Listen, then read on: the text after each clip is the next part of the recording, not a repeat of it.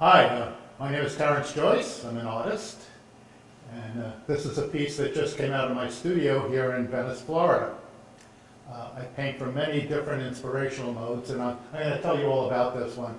I've been painting for more than 60 years. I started when I was 15 years old in a monastery painting murals. I consider myself a very successful artist. By that, I don't mean I'm well known, I don't mean I'm wealthy. I do okay. But what I mean is I've been able all my life to express what I wanted to express in the arts. In painting, in writing, in dance. I dance mostly for myself, I sing. But I've been taught by many wonderful people. They shared their experience of how to find my voice and how to sing it out, how to express it in whatever way comes my way that day, whatever I'm inspired to do that day that goes along with my aspirations of being the best human being I can be.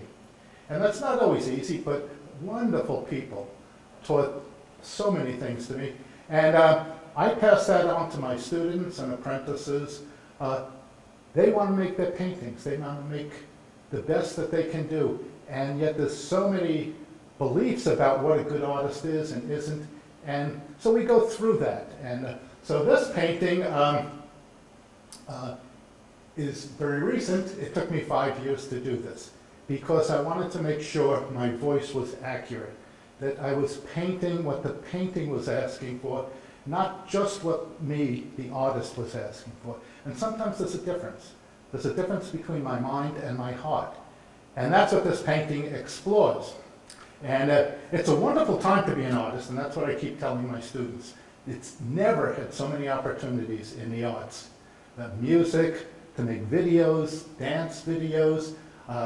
You can write your own book and self-publish. You can put anything, a painting you just did, a sculpture, you can do an image of it, put it online, press send, and immediately you have a global audience. And this has just never happened before. And it's amazing, and except there's also some little troubles in here. In this global culture we live in, kind of a babble of sights and sounds, some truthful, some not so truthful. We may need more skills than some of the old skills to how to discerning truth and beauty. And from my experience, what art is, all of the arts, explore truth and beauty. In many ways, whether it's music or painting or writing, it's all about exploring truth and beauty and bringing it out for other people, the audience. So what I understand is that there's a thin line between the art, the artist, and the audience. They're always interrelating with each other. So let me tell you about this one. This painting came out of an extremely mysterious manner, and I want to tell you all about that. Really, very mysterious. It was a vision.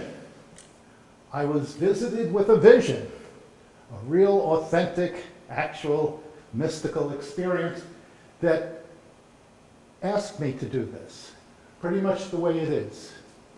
The sense of the painting is the sense of that vision.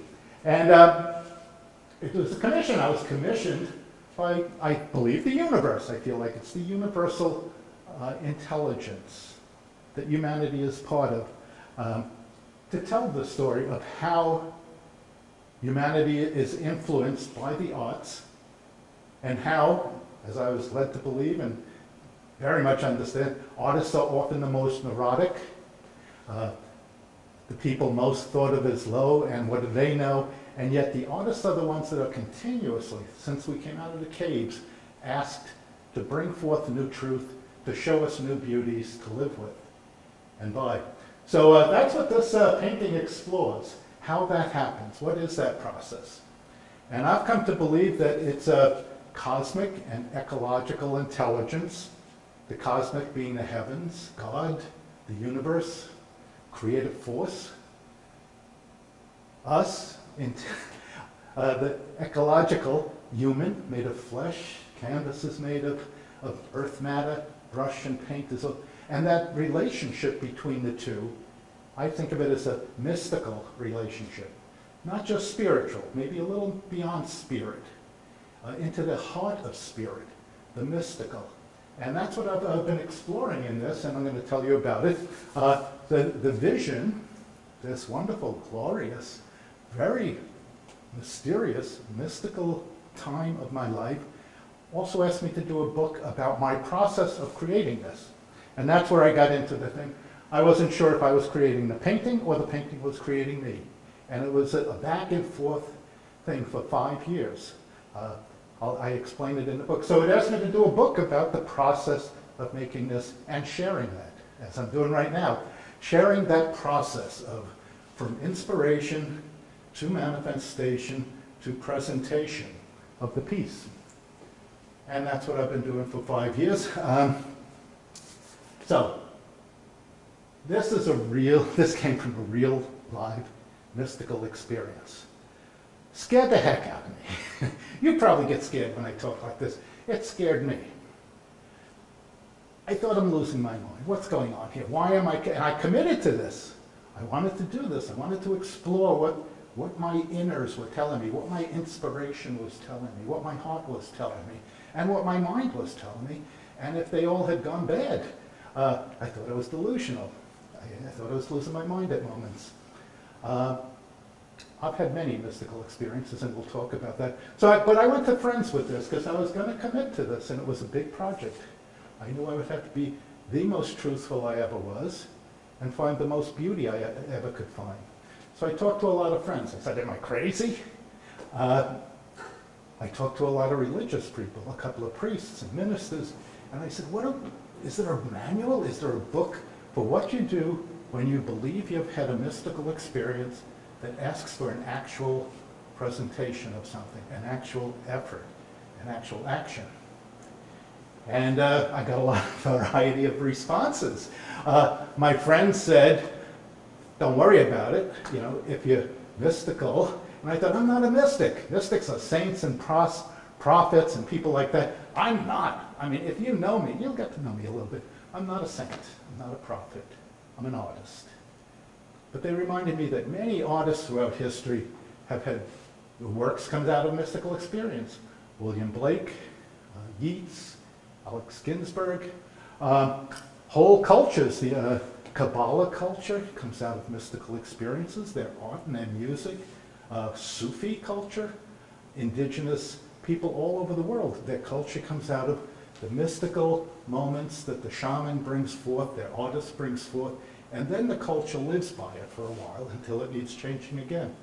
So that was settling for me that, okay, I'm not wacky. I even went to a friend of mine who's a psychiatrist with the Army and deals mostly with PTSD, and I'll talk more about that, but I said, am I making this up to compensate for so many, for severe PTSD and other things that happened to me that were troublesome? He said, no, this seems to be something weird, he said. It's just weird, mystical. So I went ahead with the project, and I've been working on it. And as I said, I came to believe that the whole process of the arts, all of it, is some sort of, there's a mystical element within the arts. It may not have been tapped as much as in that manner, called that way, mystical element. I actually have been working with some scientists, and they understand that. It's not like a kidney or a liver or anything, but some combination of elements within the artist and the art appreciator. Art is almost dead if there's not somebody absorbing it, appreciating it. So this painting is about the artist, but also about the audience. How the artists, by exercising their practiced craft, form an energy that illumines the audience. So the title of this painting is Illumination, Divine Guidance of Humanity Through the Arts. And the book that came out of it is titled The Arts as a Spiritual Practice, or How to Make Art in This Culture Without Losing Your Soul. And the book came, of course, from so many of my experiences and the things that so many people gave me over the years that I'll talk more about in a minute. But the biggest question I was asking is, how am I making this? Where is this coming from? Where are the various figures? Where are the elements? Where is the design? Where is the color? Where's all this coming from? In me, obviously. So the exploration of this was amazing, and the book comes out of that. One of the artists, besides William Blake and so many other people, Huxley, who have gone into their own mystical experience, was Carl Jung, somebody I admired a lot. And I didn't know until I was halfway through here, somebody gave me his Red Book. Now this is a book that Carl Jung had mystical experiences when he was in his 30s.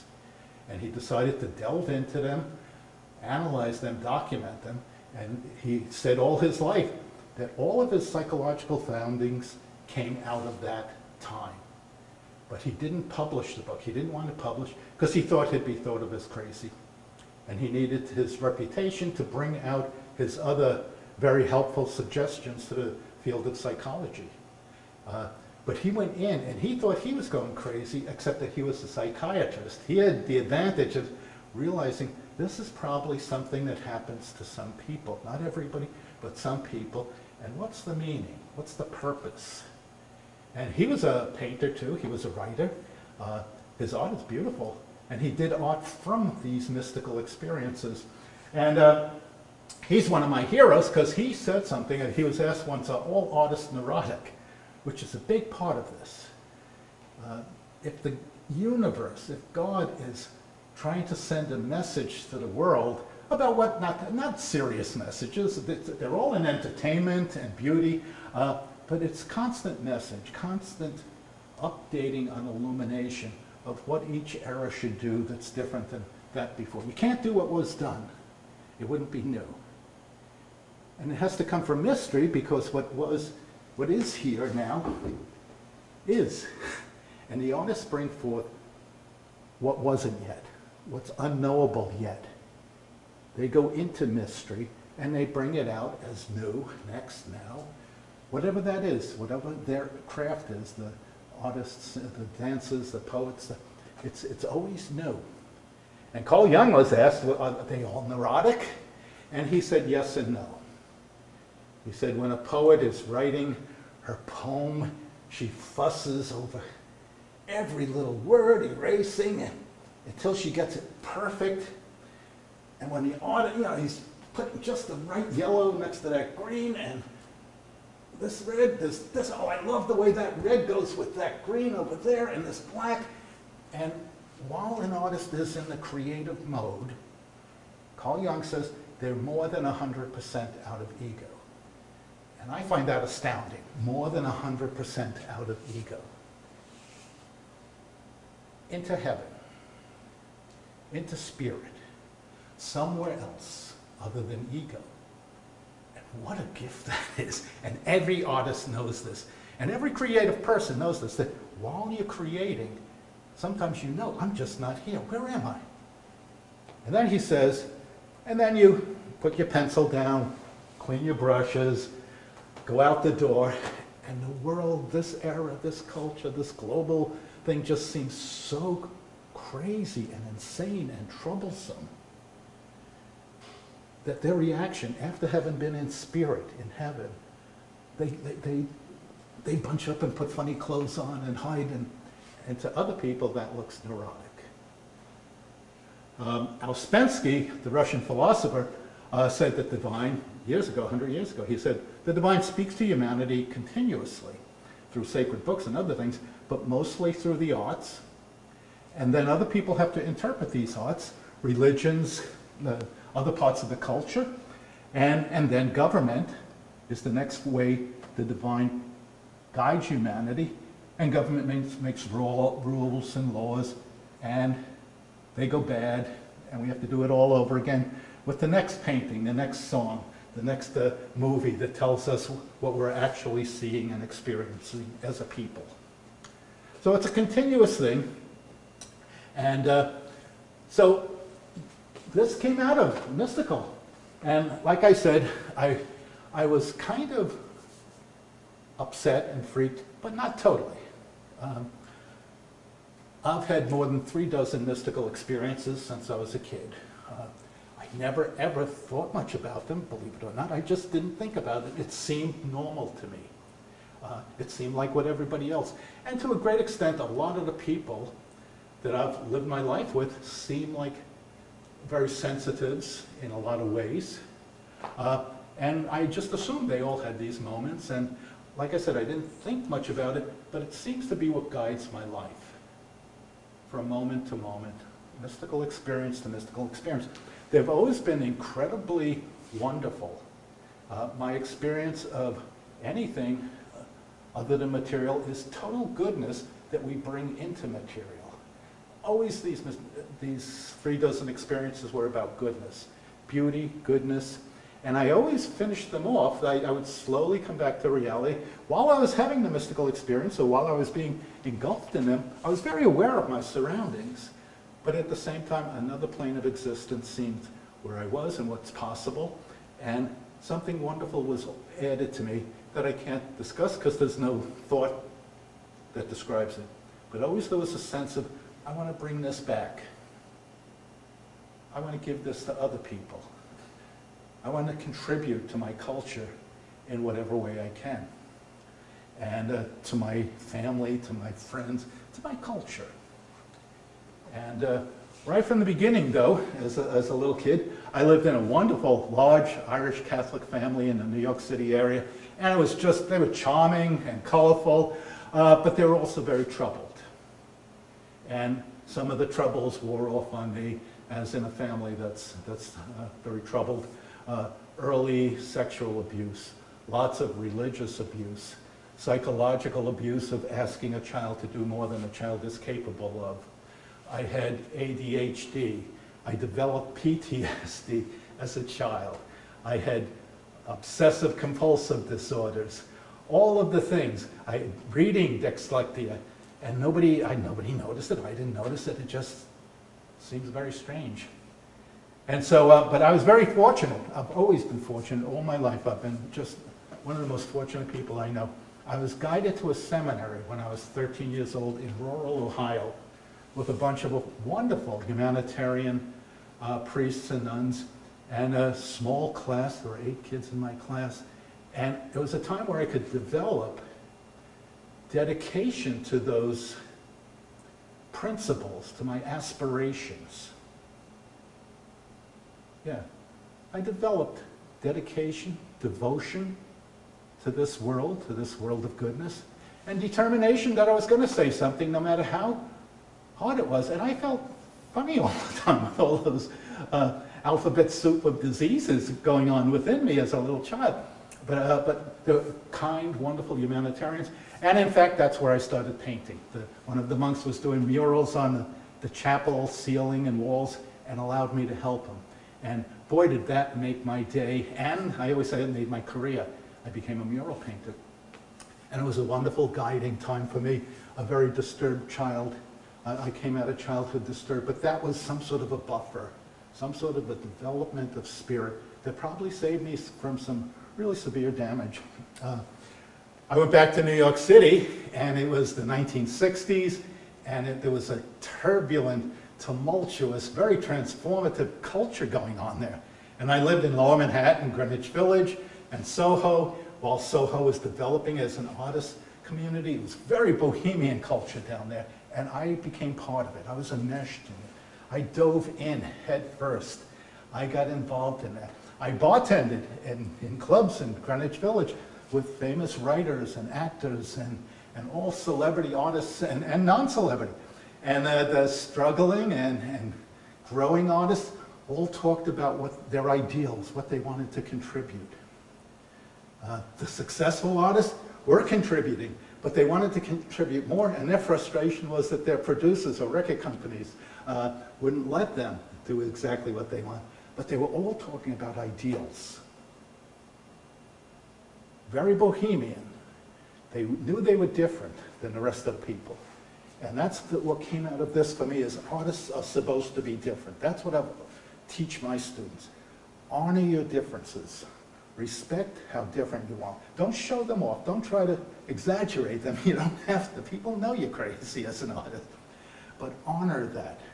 And that bohemian culture, those people did. And I was within that. And it was a wonderful time. Unfortunately, the other side of that time that made so many changes, the transformations that this artistic culture made, like the Woodstocks generation. Lots of good stuff came out of it, lots of social changes. Women's rights, blacks' rights, gay rights, rights of grass to grow where it wanted in the state parks, all sorts of little laws. Some of them have diminished by now, but little laws to change culture. And it all came out of that artist's passion for their arts and allowing themselves to be who they were. So what also came out of that was the culture of sex and drugs and rock and roll. And I dove into that one too, just as I was in part of the culture. And a lot of people didn't make it out of that side of the culture. I almost did. Didn't. It was a very fun time for a while, and then it was devastating. And I didn't know what was happening to me. But what was happening to me, all those neuroses that Carl Jung talks about that are sometimes within the artist, all my early childhood broken parts broke worse, got worse.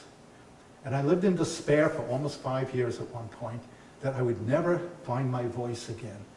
I would never be able to express who I am, how I see life, how I perceive reality. And I was, again, very fortunate. Some people came along who helped me understand that. Many, so many people. And they're part of all of this. They are in this. They are the energy for this. They are in my mind and in my heart, and they go into my canvas. So I had to learn how about my addictions. I didn't understand how crippling my addictions were that seemed like so much fun while I was experiencing them.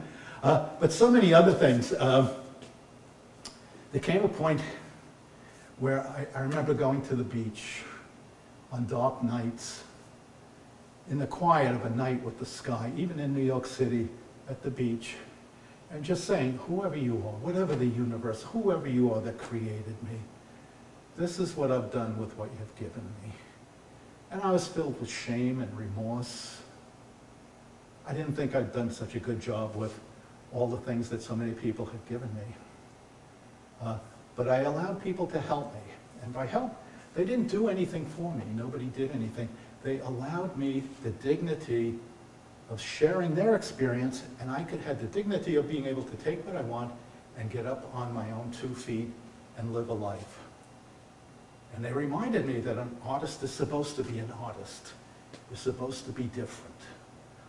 Again, honor those differences. I got so much out of that. And to the point where a few years later, after I felt much better using all these principles that go into the book, I remember going to the beach one night, same kind of beach, same dark sky with stars and moon, and that sense you get of quiet, just with the sky. And I heard myself say just the opposite. Look what you have done with me. Look what the life has made of all that you gave me. All those people that gave me little pieces to stand up and become a human being that can contribute. And I was contributing by then. I met a wonderful, wonderful spiritual teacher, a saint. In India, he's considered a saint, a guru. His name is Sri Chinmoy. And he had a meditation practice at the United Nations. And that went right into my humanitarian needs to express. And he was an artist and a poet. He was an athlete. He was a philosopher.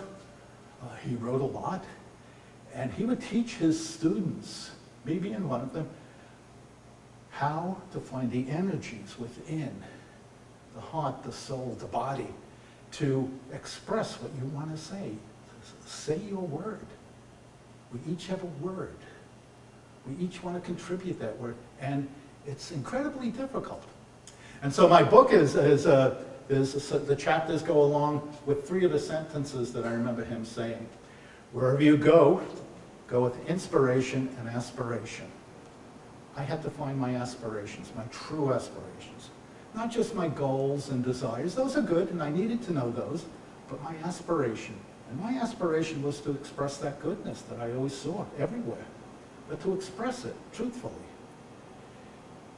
And wherever you go, go with inspiration. So I had to make sure the inspirations that came into me, which come sometimes a dozen a day, I had to make sure the inspirations were in line with my aspiration, not somebody else's. I do commissions. I've made a good living as an artist doing commissions, things that other people want, but I still have to do that with my own integrity, my own sense of art, my own inspiration and aspiration. And he said, whatever you do, do with love and concern. I love making art. I just always have to this day. I'm going to be 76 this week. I love making art. And I teach my students to love that color. What do you do? How do you feel about that color you're putting? And I want them to express how they feel about each color. Love it. Don't make it. And yes, it's a task. There's lots of stuff an artist has to learn. That's the craft. That's the concern. Love and concern. I have to be concerned about my craft. I have to learn it. Nobody on this planet practices their craft as much as artists. 8-10 hours a day is normal. We all know this. Actors, singers, dancers, the musicians have to practice their skills, their tones. The actors have to know how to be poised and at pause when they need to be. We need all of that stuff. Writers have to know when to put an apostrophe in. I'm not good with that. But we practice for that one moment when we're presenting our work. And the energy that we put into that love and that passion we have for our arts, to the concern we put into making it perfect as we can, somehow sparks light that illumines the audience. The man standing in front of a picture in a gallery. The woman listening to an opera. Something transfers. I don't know how it does. I do know that it's very mysterious. It's undescribable. We can't fathom that, but it is accessible, the mystery. And the artist gets access to it and puts it into their work, and the audience then has access to that. And they need qualities too. The book is to audiences too. They need discernment. What is the divine saying to me in this? Like I said, it's not always serious, but there's something coming. You know that sense you get when you hear a song for the first time, and it touches you, and it influences your day, and maybe you go out and have a better day. So I was taught wonderful things, including whomever you see with purity's beauty and responsibility's glory. So I'm responsible for showing my work, presenting what was given to me as goodness. I'm responsible for giving that to the audience, to the art appreciator, in whatever way this artist can, through painting and writing. So I'm responsible for that, and I have to make sure it's truth, purity. And that's why this was taking me so long. It took 5 years for this. Each little thing I had to think, is that really what the painting is asking for, this line here, or is that what I'm an attention junkie. I love attention. I like to go from inspiration to applause. But on this one, I knew I had to ask, is this what the painting's asking? Or is this what I'm thinking, oh, they're going to think that's a fabulous line there. That's part of me. I had to know that and still work with it. I can't dismiss this. I can laugh about it. So I have to have purity and responsibility. So with what everybody had given me, I opened my own mural business in New York City, where I had other artists helping me, apprentices, and it was wonderful. And I brought a lot of beauty, and I prospered financially and otherwise. As an artist, I was prospering. And then I opened up a gallery in Eastern Long Island in this wonderful, charming town of Greenport, right on the harbor, an old harbor, old fishing village. Now it's a boat, it's a marina, and the farms are now mostly vineyards, but it was a wonderful experience. My gallery was right on the harbor, and I loved it. I had people coming in, up to 500 people a day, huge gallery. I was showing my work and lots of other works. It became a salon. People of all sorts, writers talked about their books, poets read their writings. musicians, we all gathered and would talk about the arts, almost like when I was young. But it was different. Something had transformed in the culture. And it shocked me, it terrified me, it amazed me. Almost totally, the conversation, truthful conversation with artists relating to each other, was about money and fame and success, as it's described in our culture. And all of those are wonderful, and I want some of it, I've had some of it, but that's all the artists were talking about. And it scared me because I didn't hear any of the sounds of ideals that I had heard when I was young, coming out of the muse. There's 9 muses up there. Coming out of the muse, the history and beauty and writing and art, that wasn't in what I was hearing. And it scared me. And when I was young in the Bohemian culture, of course people were stabbing each other in the back to get their commission and their client and stuff like that. But they always had some sense of, I'm going to make the best thing. I'm going to keep within the ideals that are within my heart. And that had gone out. And that scared me. And I think that's why I'm writing this book and doing this painting, because I'm old enough to remember some of what the arts were like and can be like for the next generation. Some of the skills that were then and maybe needed more. Yes, there's a lot going on. Artists of all sorts have schools. There's, like I said, there's work for artists all over. Their craft is perfection almost. A lot of people go to school. They're taught how to deal with money and to some extent how to manage the market, how to get involved in the market. And I talk about this in the book. I call it crossing borders, how to go from the sacred aspect of your studio to the marketplace, which isn't always friendly to artists who are very sensitive people. But they're taught a lot there, but there may be other things that they need to learn. How to get in touch with the combination of heart and mind, the intellect and the feelings put together. That's kind of gone out, I believe. And so the book offers whoever wants to find their own best, deepest creative self, their unique, authentic person, artist, skills that people have taught me, I'm passing on to them. So let me tell you about the painting itself. In the skies, there's a flutter of angels and saints and bodhisattvas descending, innumerable. The central figure is made up of the flutter, the swarm of beings coming down to assist humanity in this painting. And they're ushered in on this side by divas, wisdom mothers. The painting is about wisdom, feminine wisdom mostly. Well, I'll again get into that, but we've gone for several decades, centuries, with male dominance, which is good, it's got us to where we are, but male wisdom is mostly about acquisition, anger, accumulation of other people's stuff and nations, and all good. I can't judge that, I'm part of it. But I think what we're missing and what we need now, maybe in the future, is more feminine wisdom, the more nurturing to ourselves and the people around us. In this very global culture, we're going to be global.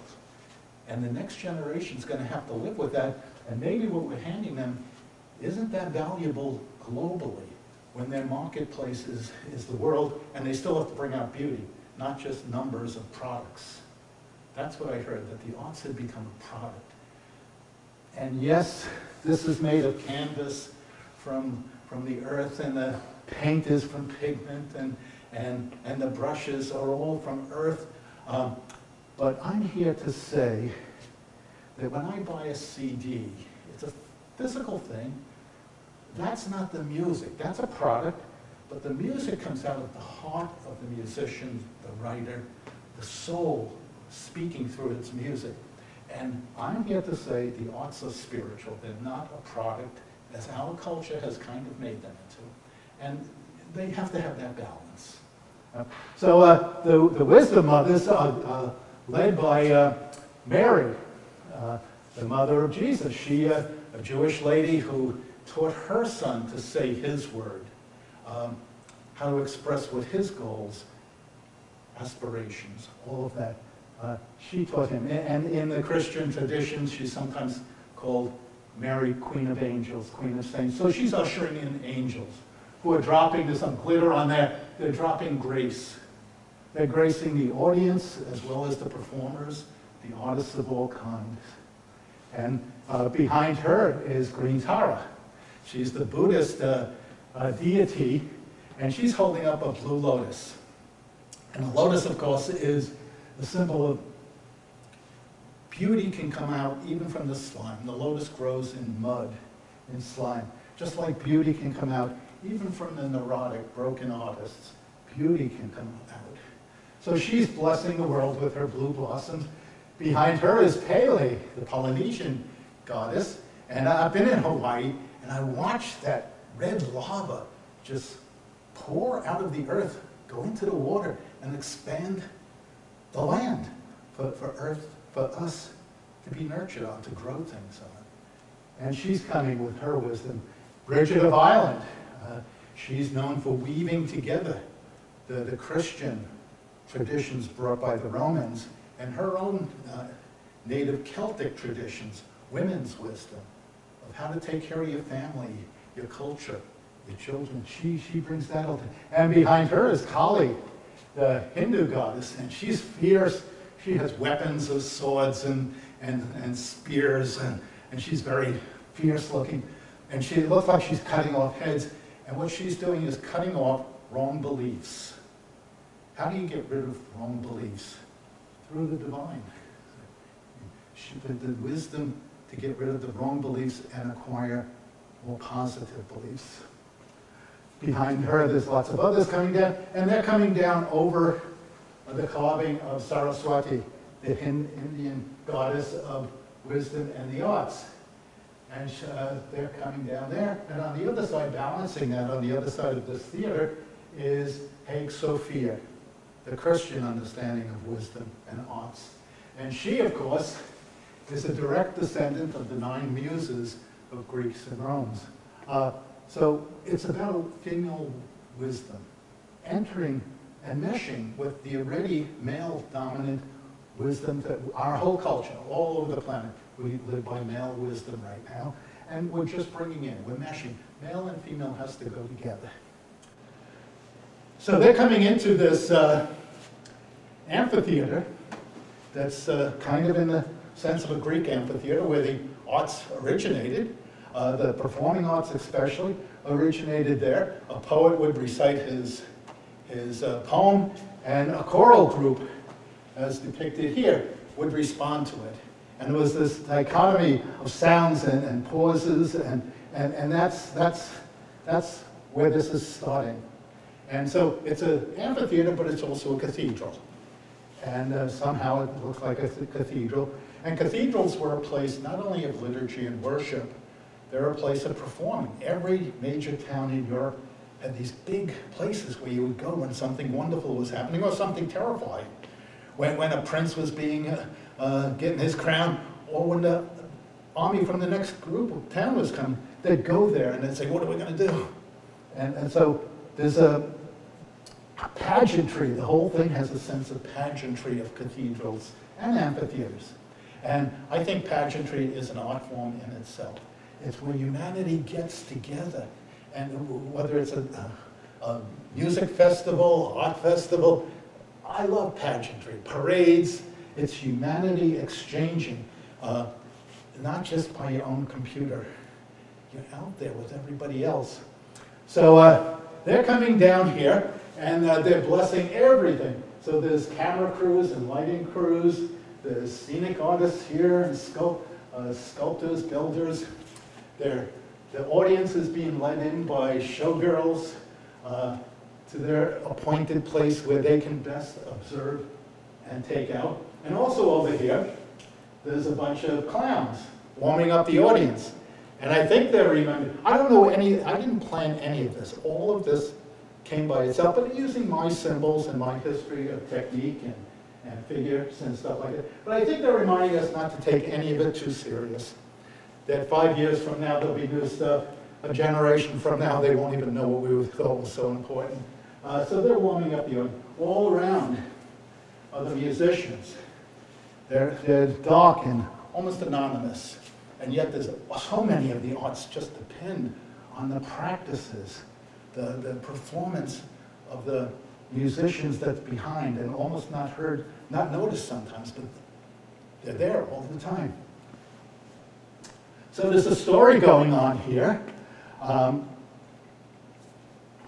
Let me start over here. This is Romeo and Juliet. Young love. Everybody knows this story. Young love. There's nothing more precious in the entire universe than young love. It has potential, incredible potential, and joy and happiness and goodness about it. But as we know, this play, behind them is her nurse, and Shakespeare and Dante, the writers, and Caleb de Green, the writers and poets who make all of this stuff, the performers of her. So they had that, their families were against each other. And you're not going to marry my son, and you can't marry my daughter, you're not good enough, and all of that. And it ends tragically, as we all know. And this goes on and on. And what this painting and the arts really say is it's a continuous. Humans are the same throughout the centuries. We think we're the only generation. Every generation seems to think that, but it's the same thing. And we need to tell these stories, these myths, to remind ourselves of what other people have done, positive and negative. So after Romeo and Juliet, what's depicted here is many years later, and that story's been told in so many cultures, but here's West Side Story. Bernstein's musical dance movie about the same process. Young couple in love. They sing, there's a place for us. They're looking for a place where their love can develop and blossom. Maybe have children, create a community, which is how love spreads from person to person. But here we have the dancers on fire escapes, coming down, men and women dancing, and they all kill each other, or the principals all get killed. And it's tragic again. So it's an ongoing thing of what sometimes we do as humans. Down here is a pivotal point in this painting. It's Tristan and Isolde. Isolde standing over the slaughtered body of her lover amidst this clutter of friends. They were all friends, and yet they were from different kingdoms, and they thought they had to kill each other. And the soprano in this opera is singing this Wagnerian finale that goes on, and you're not sure if she's singing about her tragedy. She's delusional with love lost. She sees a whole different world, a world of spirit. She sees him, Tristan, and her up in the skies. And I don't know if it's a mystical moment, but Wagnerian's music was kind of mystical. Many people have tried performing that finale, and it's very difficult. Nietzsche said that when he heard that opera, that finale, he understood what the arts were for, communication. Mark Twain said when he heard it in Paris, he felt like a heathen in heaven. All his previous beliefs didn't add up to the beauty of what came out of this soprano's voice as she expressed this. So it's a turning point here. It's what can we do? Can we see things differently? Art gives people a different perspective on life. All the arts, that's what we do. So here's Hamilton behind them. And he has ideals. He has wonderful ideals. And he has ambitions. And the play is kind of about how his ambitions override his ideals, to the point where his family hated him. He lost the love of his family. His enemies were the redcoats. So there's another little thing going on here. It's a Christmas play. And the little children here, child actors, their first part in the theater, they're soldiers, redcoats, just like Hamilton's arch enemies were the redcoats. And that's kind of what we do. We bring in children, and we bring in these beautiful young beings, and we make them warriors to kill other young beings. And that's just wrong. That's not the feminine wisdom, that's the masculine. Maybe we could get some. And so in the center is like a new ideal. Birth. divine incarnation of new light, new ideas, new ways of living. Does it have to be like that? That's what that asks. So here's a departure from what was Romeo and Juliet all the way through here. It's South Pacific. And the lieutenant's in love with this young Polynesian beauty. He meets this woman. He's on a Pacific island as a lieutenant in the Navy, and he falls in love. But he sings the song, Rodgers and Hammerstein's song, "You have to be taught to hate." Maybe that's what we do. We know that now. We do a lot of that. We teach children how to hate. So he wrestles with his demons, his soul, and but I love her, but I'm not supposed to. She has slanted eyes and dark skin. But I love her. And he wins love. He wins that battle that they couldn't. He's a new way of seeing things. He saw through that we have to be taught to hate until I can learn to love. So that's what this is about, and he's supported by a cast. And the other song in that South Pacific is Bali High. And here I have a hula dance group, but it's the Polynesian principle in this.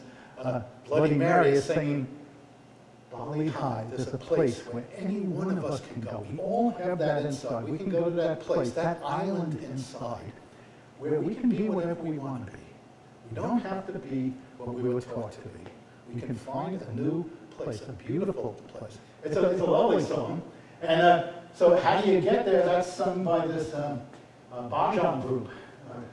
They're singing old Sanskrit songs on how to get to that place inside. How do you get there? And again, the music and the song and the chants can bring you to that.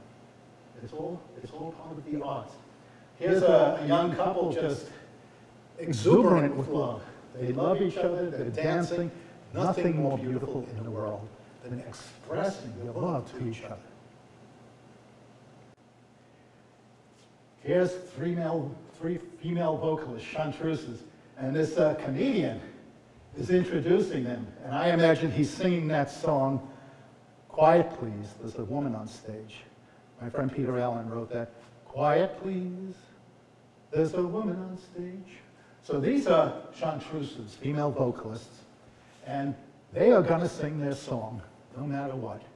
And it's not always easy. And I worked in cabarets in Greenwich Village, and on those Friday and Saturday nights it was rowdy and people were liquored up and smoke, and they still have to sing their song. It's in their heart, and they use their feminine charms for that. In whatever way they can. They have to quiet down that audience just for a moment, and I've seen that happen. Rowdy bunch of people. The moment the vocalist opens her mouth, they shut up. They get paused by the beauty of her voice, her song, her word. She's saying her word, and somehow it's influencing them. And yes, I'll go back to throwing glasses around in a couple of minutes, but maybe they've gotten something from her. And each one of them goes out there knowing that most of the men in the audience are just looking at her with lust, and the women are looking with envy and judging her. But they still have to go out there, and they use their feminine charms in various ways, country western, geisha. So that's part of the arts. So as we go across here, here's the art of indigenous folk wisdom. A Native American is talking his story of the 7 generations of how they live. It's more wisdom. And they talk about the 7 generations, talks about before you do anything important that's going to affect your life and your culture, your tribe, get together and talk about it. Look back in history at the 7 generations before us, how we got here, what they did, their positive stuff, their contributions to us, and their mistakes. Why we didn't do this when we decided to use the atomic bomb as a way of life, I don't know. I don't know who made that decision. It's weird. An artist probably would not have. So after they decide what came to them, then they ask, how can we the decision I'm going to make now about whatever's going on in the culture now, how is this going to affect the next 7 generations? My children, my children's children, my grandchildren's grandchildren's grandchildren. How is this going to affect that? I don't think we do that. I think we've stopped thinking ahead to how my actions are going to have consequences. Our actions, our collective cultural actions. Art speaks to culture. So we may have to rethink how we think about our actions for the next 7 generations. Here's a poet writing about how beautiful that could be. Poets envision all sorts of things. All sorts of things. Poets are probably the most sensitive. And their poems sometimes go into country western songs, into operas, into all sorts of things. Here's a Sufi dancing. He's centering himself in his body movement. The body itself can get beauty and intelligence and express it, and then they go out into his community and just bring beauty out there. So that's what a lot of these principles are. But then the question's asked, how do you get back up? Where do we come from? What are we doing here in life? And what happens afterwards? So here's the faun from Dubusset's Afternoon of this Faun. Now he's half goat and half man. And he's just, he's trashing the scoff of the latest virgin that he de-virgined. And he's proud of himself, and yet he's tired of it. And he's asking, can I go to higher ground? Can I see life from a little higher perspective? And he looks up towards Harlequin, who has somehow got up this rope to a little higher perspective. But Harlequin, who's a character in so many movies and plays and musicals in Europe, he's looking down. Does he want to go back and live the animal life, or does he want to go up to where Perrault is?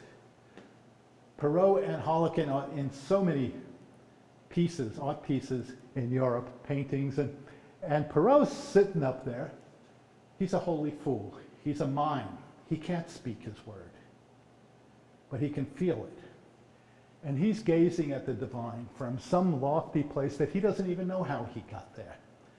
But he's a holy fool. And the Russian Orthodox and Greek Orthodox have great regard for the holy fool. And to some extent, that's what artists are. They're holy fools. They're passionate and devoted and dedicated to their craft, to their expression. And yet to most people, they look crazy. Why are you doing that? You're not making money. Why are you practicing so much? You're not making money. So he's gazing up there. That's how he got up there. I don't know how he got up there. But there's another line of ascension here. It's from the play and movie Jesus Christ Superstar.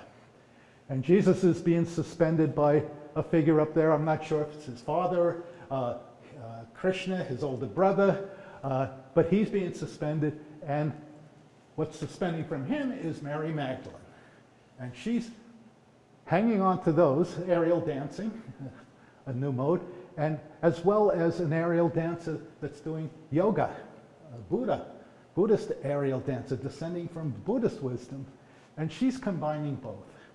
Mary Magdalene seems to be the disciple who really understood what Christ was saying, and she's meshing it all of the wisdoms from Alexandria and Israel and Persia, and that whole time that she was with Christ, and she meshes it together and drops it down to the next character, this figure here. I'm not sure who he is exactly. This one I know. This is a friend of mine, Loretta. She's an artist, and she does profane art. She blasts everybody. Her art is against religions, against culture, against politics. She does these loud paintings proclaiming, do you really believe this? That's what her art is. And we need that form of truth, too, in the arts. Sometimes arts go into what's disturbing us, and we still have to say something. It's not all beauty. Sometimes it's outrage, and art has always been the one to express it first. This is me in a running outfit. I ran across the country a couple of times in this United Nations Run for Peace, the Oneness Home Peace Run. And while I was doing it, I sketched, and the first time I had my first one-man show. after doing that, but I was really happy about expressing the possibility of world peace. Possibility. And that's what the arts all talk about, possibility. So this whole guideline here is being held by my teacher, Sri Chinmoy. He's holding that. And so the whole audience is getting something from all of these actors, using their energy, expanding their energy. So this that's about what this painting's about. There's so much going on, but I don't claim any responsibility. I painted it, and it came from my understandings of so many things, but it kind of painted itself. And that's what the book's all about, the relationship between the art piece and the artist. Who's creating who? I know I've been changed by doing this. And that all comes out in the book. And the painting is looking for a home. It's looking for a home in a school of the arts, in a performing arts center, in the lobby of a spiritual or religious community, because it's about spirit. It's about humanity and spirit. And I'm hoping somebody can purchase it, a group, and bequest it to one of these places. It wants a good home.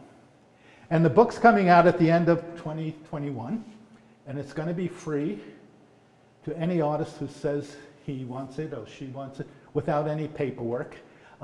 If I get some people to buy that, I'm not a wealthy artist at this time, but so I'm hoping some people will come and help me give this book out once it's published to people who need it. I'm Terrence Joyce, and it's probably going to say terrencejoycegallery.com. Thank you very much.